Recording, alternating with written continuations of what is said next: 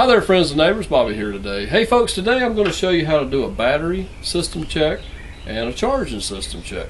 Now the tool that we'll be using today is just a simple, basically a voltmeter, but it does have a carbon pile built into it to load check a battery. So let's get started. Now for the battery test, we'll go ahead and hook this thing up. We'll hook the red lead up to the positive lead on the battery and the black lead to the ground, okay?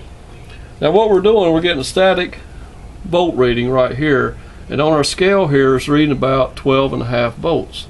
Now that is actually ideal. That's what a battery is supposed to be reading when it's at a pretty much full charge. Now what we're going to do is we're going to push this button here, and that's going to put a load on it. It's going to make this carbon pile come into effect here. It's actually going to put a load on it. We're going to hold it for about 15 seconds.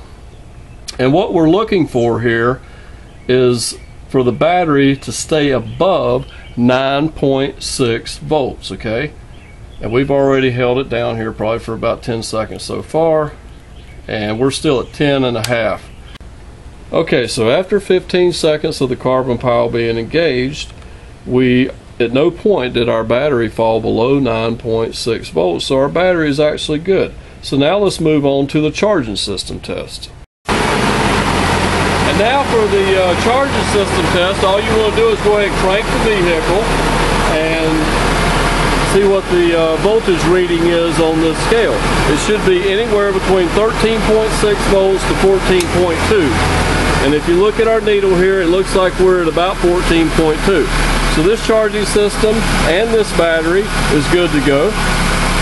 Friends, I want to thank you for watching the video today. Don't forget to subscribe, and we will see you next time. Take care.